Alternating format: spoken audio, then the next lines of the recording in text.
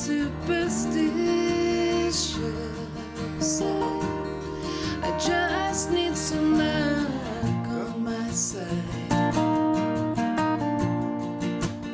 I'm not superstitious, but there's nothing left that I haven't tried.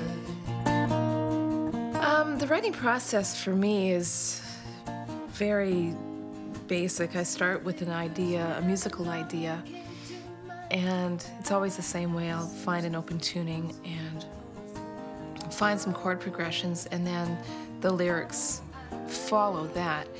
And on the songs that we wrote together, I would come to Les with almost a whole idea together, and then he would look at it and go, well, I think we need to pick up the bridge section here a little bit. Let's try this, and work on the arrangement. Wonderful parallel between making music together and our relationship, because there's a lot of give and take and a lot of learning and opening up and experimenting.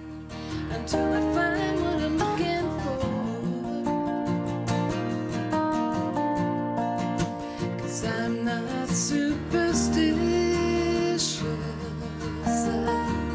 I just need some luck on my side. Really are pleased with how Oh My sounds. I guess it was a combination of the tape and the great microphones that we rented in this wooden room. I'm not superstitious, I recorded it in the room here. We played here and had a big tape machine in the other room. It was a 1-inch tape, 8 tracks. We had a bunch of great old mics. And so it was very simple, old, tried and true gear. And I'm not a big fan of digital technology, so I like big knobs and just press play and have it work. And that's the way it was.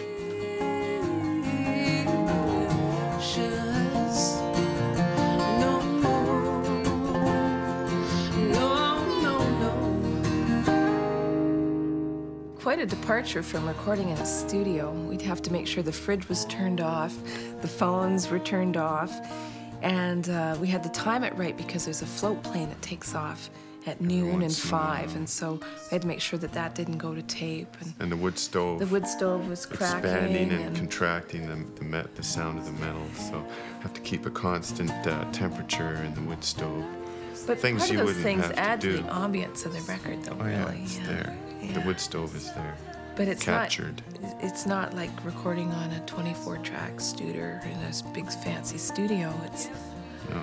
But it's honest. Oh, so I'm really happy with how it sounded.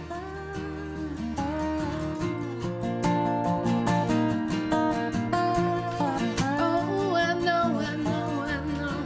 What you hear on the record is what you hear when we play live, pretty much. Yeah. So.